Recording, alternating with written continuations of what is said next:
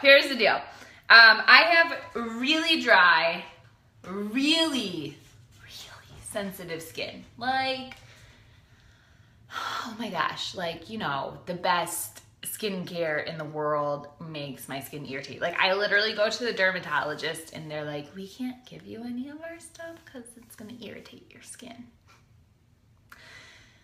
That's how sensitive my skin is. I've had trouble with makeup my whole life, making me itch, and just tons of stuff. So I have really sensitive skin. And then to make matters worse, it's very, very dry. Like, I don't think I could ever put enough lotion on my face. It just like, it just constantly sucks it in. But it's funny because the rest of my skin is not as dry as my face. It's just my face. So I have issues here. And to make it even worse, I have that skin condition. It starts with a K, but it's where your dead skin cells don't slough themselves off. So most people have it on like the backs of their legs. They call it's like that rough and bumpy skin stuff, right? So like I have it a little bit on my shoulders the older I get. I have a lot on my legs, but I also have it like right here and right here. So my face is just a wicked hot mess. It is irritating. So I exfoliate, and I exfoliate, well, I used to exfoliate way more than I do now. So I'm gonna show you what I used to use, what I was using for a while, and I liked it. I didn't have any issues with it. So I was using this Suki foaming facial cleanser, but it's got sugar beads in it, and it smells like heaven. I'm not gonna lie. It smells, you can't smell it, but it smells like heaven. It's like a tropical island. It smells delicious. But anyway, so I used to use this. I would use it in the shower, just kind of scrub it around. I used to use this a few times a week. And I get very addicted to products I use. So I like this. It didn't irritate my skin. I felt like it was doing an okay job exfoliating. I still had a lot of issues like on my nose and my chin, but the rest of the area, it was doing an okay job. And so in September, which I got early access to it, but in September, Younique launched their exfoliating mask. Now, you all know, like, I'm very judgy.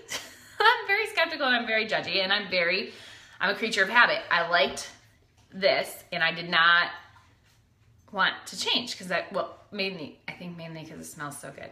But I did not want to change, right?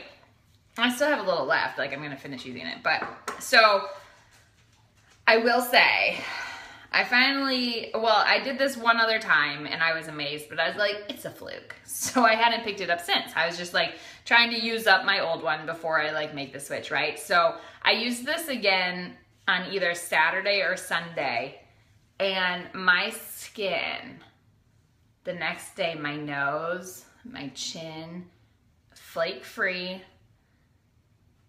the smoothest skin I've ever felt. So I'm gonna show you how I use this because it's a little different. It's not something you could, I guess, use it in the shower. You do have to let it sit for a hot second. So I like to put a little water on my face. This is like a rougher, I'm not gonna lie, it's a bit of a rougher mask. So I like to just put a thin coat. I don't know, for like, I wanna say friction, but I like to put a thin coat of water. So I'm just gonna take some of this mask out. It's kind of weird. It feels like it's like pliable. I don't know. You know what I think it kind of feels like? Do you guys remember that, I don't know how to, hey Sarah, I don't know how to describe it. It was like Nickelodeon made it. It was that weird foamy sand stuff. That's what this feels like in my hands to me. Anyway, so I put a little bit of water on. And now I'm just gonna spread and rub this in. So you're supposed to rub it in for a minute. And this is a little bit of a stronger scrub. So the scrubbies in it are a little stronger than I'm used to. But you know what? After how amazing it makes my skin feel, like it's worth it. So I'm really not like pressing uber hard into my skin. Just making sure I go over my problem spots. I don't know how long I've been doing this. I'm very bad at like telling time if I don't have a timer in front of me. But, so I'm just rubbing it in. So you're just using the little exfoliating scrubbies that are in the mask.